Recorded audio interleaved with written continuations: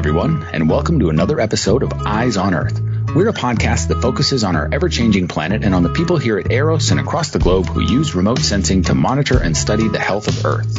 I'm your host, John Holt. Satellite data and ground surveys can give us a pretty good idea of what kinds of plant life exist across the United States right now. That's what LANDFIRE does through several of its GIS mapping products. But what if you wanted to know what kinds of plant life existed before the satellite era? Well, that's a trickier question, and it's one that LANDFIRE has spent well over a decade working to answer through a product called Biophysical Settings, or BPS. BPS defines vegetation conditions prior to European settlement at Landsat satellite scale, all across the United States. Determining those settings wasn't easy, though. It required input from more than 800 experts and multiple rounds of scientific review. Researchers with a LANDFIRE partner called the Nature Conservancy recently released a paper that explains how that work was performed and how those baseline conditions help land managers and the scientific community understand the landscape, prioritize restoration projects, plan for fire response, and much, much more. Here with us to talk about this topic is lead author Corey Blankenship, a fire ecologist with the Nature Conservancy. Corey, welcome to Eyes on Earth. Thank you. It's great to be here. Well, it's great to have you. We're always happy to have someone from the Nature Conservancy on the show, one of the partners of LANDFIRE, partners with the Earth Resources Observation and Science Center. Let's start off our talk about biophysical settings. Let me just ask you, what does that mean in general? What does biophysical settings mean in the context of the LANDFIRE program? What are we talking about here? Well, you gave a great definition, I think, when you started. It's essentially historical vegetation. It's a fancy name for what we think was on the landscape prior to colonization. So that's the idea of a biophysical setting. LANDFIRE then takes that concept and does two things with it. First, we create a map, so we have a spatial representation of where all these historical vegetation types existed. And then the second part, the piece that we wrote about in our paper, is that we model those historical vegetation types or ecosystems. So we have a quantitative representation that describes the growth and change dynamics of those ecosystems over time. So you have the map itself, and then you have sort of an explanation. Right. So you can see on the map where these things are located, and then you can learn more about it in the model. You know, how do these things function? How did they behave? How did they grow over time? And what were the drivers of change? I see. So there are all the factors that sort of influence the way the vegetation changed or grew up, if you want to use that sort of like clunky analogy. Yeah, actually, it's not so clunky. When we talk about human populations, you can think about how a child, develops over time. You have young children, they grow up to be teenagers, then adults, and then you have elderly. Well, vegetation changes in those same predictable ways. A forest might start with young seedlings and saplings. The trees will grow taller over time. Eventually, you'll have mature, or what you might think of as adult trees on the landscape. And then finally, the older stages are those old growth forests. The models essentially quantify how long it takes to go through those stages. And then the second component, again, going back to the population dynamics sort of analogy, with a population, you look at things like birth rates, migration, disease, all those drivers of change in a human population. Well, it's the same thing in an ecosystem. With ecosystems, we look at drivers of change like hurricanes, fires, insects and disease. So again, it's that growth and change over time in ecosystems, just like you look at with human populations. It sounds like it took a heck of a lot of work to pull these together. Tell us about the process. How did you find the answers to these questions? It sounds like there were a lot of collaborators and meetings and determinations, but obviously none of you could go back in time, in a DeLorean or something and take a look. How did you figure this out? Well, I wish we could have done that. But instead, what we did is we asked experts around the country to help us. This project started in the early 2000s with a prototype. And one of the things we learned right off the bat was that there really aren't enough data to help us build these ecosystem models. We're lacking information about how ecosystems function, essentially, which is why we need models, right? So we took a combination of experts as well as all the scientific data we could find, combined those into the models, and that's how we created the set of models that we had today. Initially, when we started this effort, we did kind of a road show in about a year. We went around the country and held 12 or 13 large meetings where we invited experts to bring their knowledge to help us build these models. And then from that point, over the last about 15 years, we've gone back and revisited the models and brought in more experts to help us and new literature to improve the models over time. At this point, we've had about 800 people contribute to the development and refinement of this model set, and we have over 900 models representing all the ecosystems across the United States. Wow, that's a lot of information and a lot of people. Now, forgive me if I'm getting too deep into the weeds here, but who are these people? I mean, do you like put a piece of paper up in the student union or something with a phone number on it and said, do you know about the trees in 1483 or something? How do you find these folks, and what are the areas of expertise? Where are you pulling this knowledge from?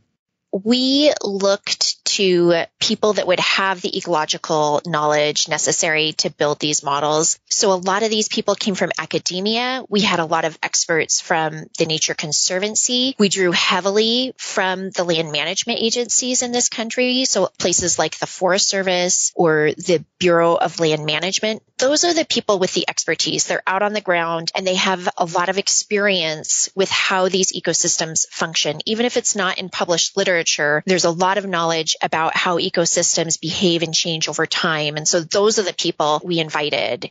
I want to talk about a science term, the state and transition modeling. First of all, can you explain what that is? And is that kind of what you were doing? Were you sort of working backwards?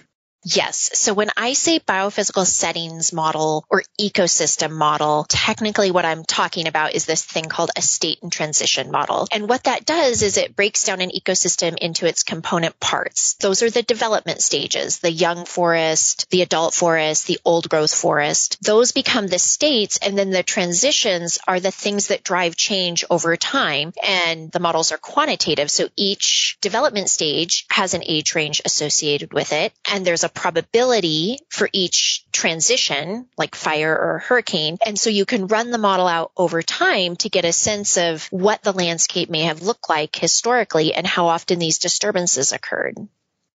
Okay. So basically you're trying to figure out where it is and how it got there. And the transition is sort of how it got there, and the state is kind of where it is. And you can map that either backwards or forwards, as I understand it. And you guys went backwards. That's right. And of course, LANDFIRE goes forwards as well, and they're modeling out changes to vegetation. Given the approach you had for this, it seems like you could have gone further or maybe not quite as far. Why a pre-European condition baseline for biophysical settings? Why not go back further or not quite as far? There's nothing magical about the pre-colonization time period that we chose, but there were a couple reasons why we chose it. One is that it's an ecologically relevant time period. If you go too far back, you're getting into different climates that aren't relevant to management today. The second reason is that we had practical considerations. Even looking at pre-colonization, data are limited. We chose this time period because we felt like it was still ecologically relevant and there was still some science to guide us on what the conditions looked like. Right. So there was actually some data that was collected that you could look at. That was a big factor. That's right. So a couple of the data sources that we used were things like fire histories. Fire histories actually look at the growth rings of trees. Each year, a tree records an annual ring. Some trees will record a fire when it passes through as a scar in that ring. And so you can see how old trees are, how fast they're growing, and how often fires occurred. So that's one source of data that we have. The actual trees, the trees themselves. Exactly. And that is a great source of data in those forest types that record fires. So that's things like a ponderosa pine forest. Of course, that leaves out non-forest areas. But we have some other sources of data. One of those sources are the General Land Office surveys. Back when this country was expanding westward, the government set out to survey all the land, and they did that in a rectangular grid pattern. So there was this regular grid, and you had surveyors going across the landscape, and they would take notes as they went. And so you have notes at regular intervals about what vegetation existed. And they would even note things like if a fire had passed through. And so we get clues to what the landscape looked like from those kind of data as well. They're not perfect, but we take all these sources together, and that's how we develop this picture and these models of how the ecosystems functioned. So it's sort of a variety of different sources, some, as you say, kind of from the landscape, but also this grid system that was sort of mapped out has been useful to give you some clues as to which way you're going. That's right. We take any information that we can, whether it's fire history, old survey data, expert knowledge based on, vegetation monitoring, all those things together give us information about how these ecosystems function. When we talk about BPS, are we talking about ideal conditions or is it just prior conditions? Is there a distinction, and does that distinction matter?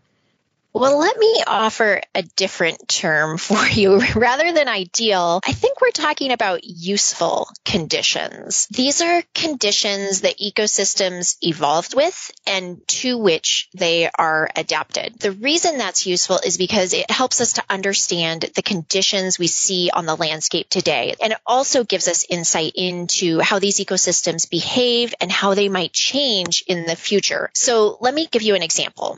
I live in Bend, Oregon, just a couple miles from the Great Deschutes National Forest. And the first vegetation type that you encounter is ponderosa pine forest. Our models, the BPS models, as well as other data sources, tell us that these forests were dominated by large, old, widely spaced trees in the past. That doesn't mean that you wouldn't have areas with younger, maybe denser trees, but most of the landscape would have been in these large, open, old growth conditions. We know from our biophysical settings models, plus the last 100 years of fire suppression, what happens when fire is removed from the landscape. You get a denser and younger forest. Especially as we're looking towards a drier, more fire-prone future, the models can tell us what type of forest can handle that future. And again, it's those big, open stands of large, widely spaced trees. And so it's that understanding that helps the Forest Service manage the forests around here. They're doing a lot of thinning and burning, and the idea is that they're making that forest more resilient to a future where we expect more fire. At the same time, there's actually a lot of benefit for people because they're decreasing risk of high severity fire in the community of Bend.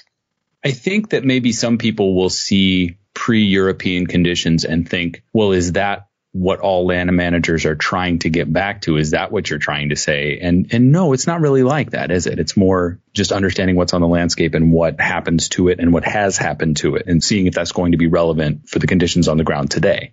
That's right. It's about informing land management. And so getting back to that example of population dynamics for human communities, what you're looking at when you're trying to understand human population dynamics is you're trying to understand what your population looks like and plan for the needs of society over time. And land managers try to do the same thing, and they use ecosystem models to help them do that. In some cases, restoration is a goal, and you can use the biophysical settings models as a target for what restoration might look like to quantify your goal, as well as to give you insight into the types of management actions that will help you restore an ecosystem. The second example, and this is what LANDFIRE does with the biophysical settings models, is the models provide a baseline for measuring change over time. That can be used for things like prioritization. Where do we want to allocate fuels money to reduce fire risk? Where do we want to invest conservation dollars in places that have relatively good vegetation condition? It almost sounds as though you're saying there isn't enough money and there aren't enough resources to do everything we want to do. How could that be?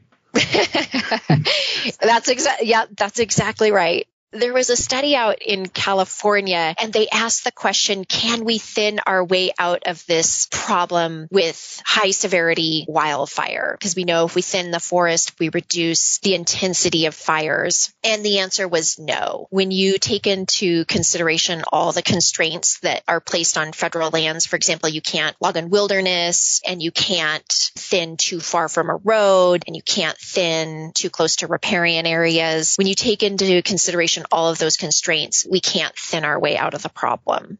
Do the biophysical settings evolve as LANDFIRE evolves? If so, how does it evolve? Do the figures change? Do the settings change? And what does the future hold there?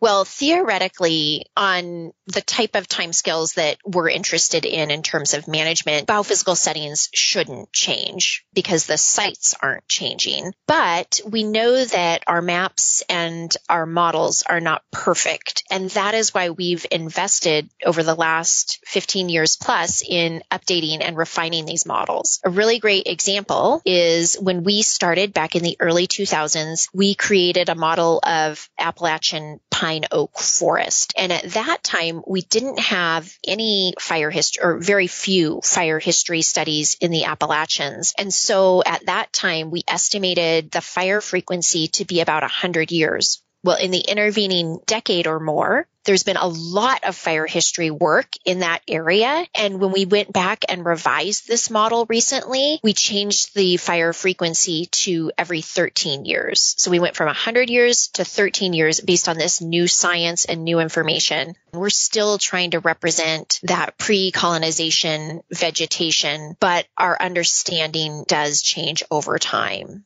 Where would people find this stuff? Is this all available in map format somewhere? Yeah, like all LANDFIRE products, the biophysical settings models are online at landfire.gov, and all the data are open and free to download. And you can actually map it out too. There's like a semi-intuitive mapping tool, right? Right. So you can get the map of historical vegetation or biophysical settings as well as the models all online.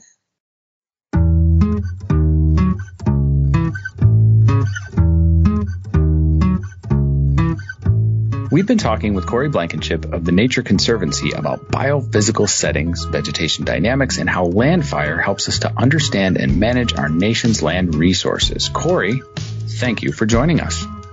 Thank you so much. And thank you, listeners, for joining us as well. Be sure to drop in for the next episode of Eyes on Earth. You can find us on our website at usgs.gov/EROS. That's usgs.gov/EROS. Or you can find our shows on Apple Podcasts or Google Podcasts. This podcast is a product of the U.S. Geological Survey, Department of Interior.